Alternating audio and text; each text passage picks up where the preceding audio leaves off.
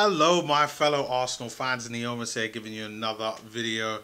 I've definitely been contemplating doing a video this week, apart from my kind of review from the Everton game, and there had been a few news that I kind of dropped in and around the whole transfer business. But I thought, you know what, I'll leave it because I don't 100% believe in some of the stories just as of yet. But as we do approach January and get into January, that's when I think I'll probably be talking about it a little bit more going forward. But for today's video, we got to talk about the Arsenal-Southampton game. It is on Saturday, 3 p.m. kickoff. I got to say, I'm not looking forward to it, just because 3 p.m. kickoff means that I can't get it on BT Sport, I can't get it on Sky, and now I gotta go through a whole bunch of dodginess to be able to try to watch this game, which it's just gonna annoy me, and yeah, it's gonna suck. But it is Southampton, and like I've been saying it over the past few weeks, we're really from the beginning of the season, I've said that the teams are in and around us. We got to pick up draws, which we did against Everton. The top 4 teams from last season, City, Liverpool, Chelsea and Man United, expect losses home and away for them. Got to expect that. And into the teams that are above us, that are in the bottom half of the table for the most part, the 9 teams, we got to be getting wins home and away, and that's what Southampton are. They are one of those teams that are in the bottom half of the table. They're one of the 9, and we got to beat them. Like, my thumbnail in the video, the preview for Everton was must not lose. This has to be a must-win game, not just because of the Everton loss, but because it's Southampton. We got to win. Like, there is no if, buts, or maybes about that. I need to stress this, Mikel Arteta. So there's no losing for this game. No drawing. A draw is unacceptable. And I do say that it will be a tough game based on Arsenal's recent form, based on some of the players that they have here that I got to kind of go about. So in goal, they've got Alex McCarthy, but I am hearing some talks that Willy Caballero is supposed to be up for a contention with this game, which some people might seem to think is a little bit easier, but I gotta say that I think that probably makes things a little bit worse. I mean, Alex McCarthy I think is decent, but Willy Caballero, even though, you know, he's a little bit older, I gotta say that, just move this around, I gotta say that he's got bags of experience. He knows how to be in the big games.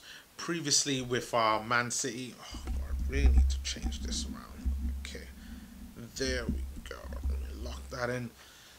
So, Willy Caballero, previously at City, tons of experience, has won things before, knows how to play against the big teams. So, I think that Willy Caballero is going to be just as good as an Alex McCarthy, if not even better.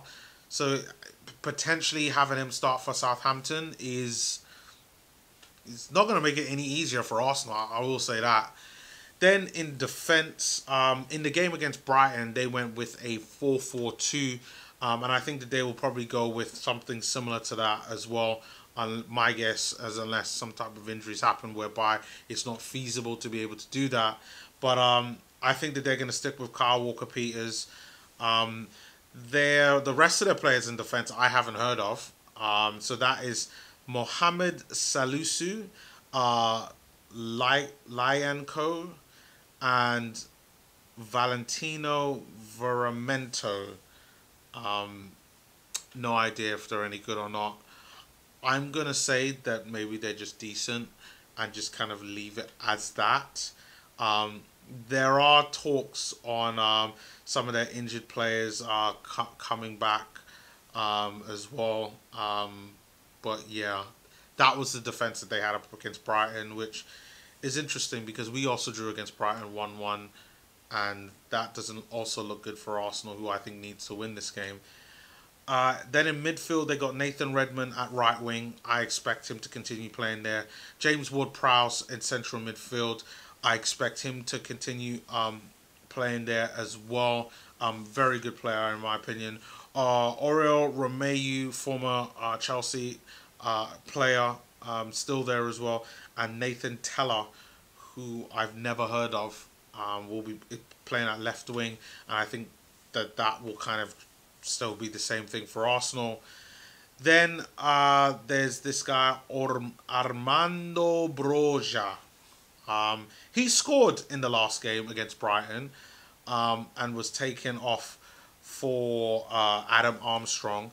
But I am hearing talks that Che Adam, who also started in that game and didn't score, is injured and that he won't be available to play. So I do think that, again, that will be one whereby Che Adam will either start, or these are the options. Here are these options. Adam Armstrong was what last season was the championship's, I think, second goal scorer, if not top goal scorer, behind Emi Buendia. If not him, then they will go with Shane Long, very good experienced player, or the Arsenal legend himself, Theodore Walcott. That's right. Theo Walcott could be an option to start against Arsenal for Southampton. And, you know, even though he doesn't have the rapid pace as he once did, if you're talking 20, 30 yards, like, Walcott has still got a good number of pace. He still can score you a goal if need be. Just doesn't have the stamina to be able to kind of keep it up for 90 minutes. But still, I think that they have more than enough on that bench to be able to kind of replace Che Adam, who has turned out to be, you know, a really good all-round player, a player that we were actually once linked with before he went to Southampton. So it's good to see nice that he's developed really nicely as a striker. I know previously he was more of like a winger and a striker, so he's done pretty well from playing in the Championship. And then with Arsenal,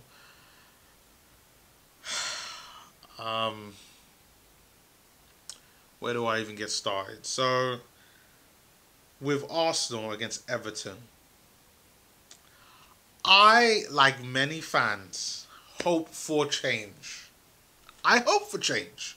I can assure you, I hope for change. However, we all know who's in charge and who start to resurface some of the colours that he's previously shown, Mikel Arteta, and some of his decision making. With him not really changing and adapting, and not playing players based on form, but rather playing players based on age and reputation. And I do think that we're going to see a little bit of that in this game here. So, starting from the back, Ramsdale, yes, I think should start. I think he's done pretty well, even though I don't think that Leno was that bad. I do think that Ramsdale is a better goalkeeper. Really, truly just comes down to a different skill set. I think Tomiyasu will also continue playing, Ben White, Gabriel, and I think that Kieran Tierney will start this game. Not sure if he'll finish the game, to be really honest. But I think that that's how it'll end, especially when Kieran Tierney's getting an assist. I think it's, you know, like, give him the game. Give him the game. You know, let's see how he does with another 60 minutes. If he still needs more time, then you could kind of rest him if need be. If not, continue playing him is how I see it. I don't think there'll be any change with the defensive line. I would like to see changes in midfield because I think that that's where the problem is. For me, like the reason why Lacazette is coming from attack into midfield to get the ball, to then try to do things, and then it means that he's not in the right attacking position to be able to deal with maybe crosses or just to be in the box, is because he's busy there trying to be a number 9, a number 10, and a number 8 to come and receive the ball. But I don't see much changes there. The only thing I see is Lacazette being dropped, and then Aubameyang to be back. Even though, in my opinion, I think that the guy who should really be coming into play for Arsenal up front should be Eddie Nketiah, because based on that last game against Everton, he looks like the better player. And he was just giving you more, create a couple chances for other players. And I think that's more so what you need. But I have no faith that now with Xhaka being back, that Arteta will go and play players based on form. So Aubameyang will be back, in my opinion, even though I think Eddie Nketiah should play up front. I